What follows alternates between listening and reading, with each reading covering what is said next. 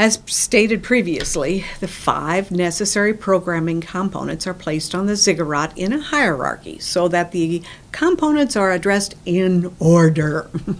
Your plan for programming for your student with autism began with level 1, which we just discussed.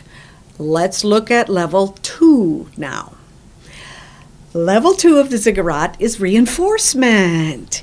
Since we intend to follow the precepts of applied behavior analysis and positive behavior interventions and supports, our goal is to increase appropriate behavior.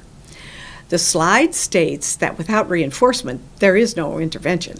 I'll go a step further and say that without reinforcement, there is no learning.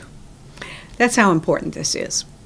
A reinforcer is, by definition, anything that follows a behavior and increases the likelihood that the behavior will occur again. It's okay to think of reinforcement as a form of payment for appropriate behavior. I've had people resist that, but it's okay. Reinforcement is supportive rather than aversive.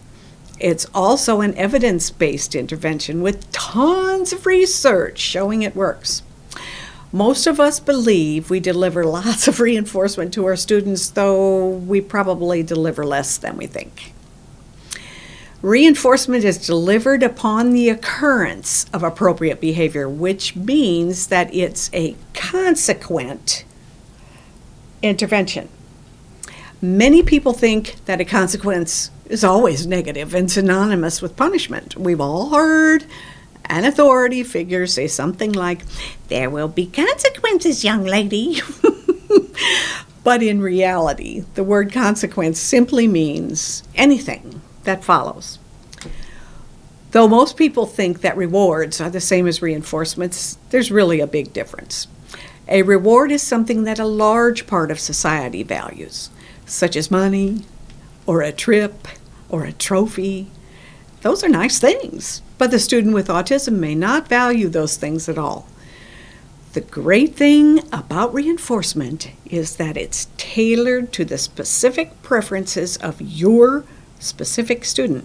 If your student really, really likes toy action figures or dill pickles or spinning himself in your teacher chair, then he's more likely to do something you ask in order to get that. I think you understand this concept. Before you leap to the conclusion that you already know what the student likes, however, be aware that you might be wrong.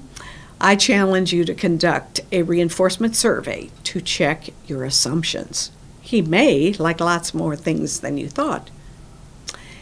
In the following slides, we'll discuss menus of reinforcements, scheduling reinforcement, and types of reinforcements.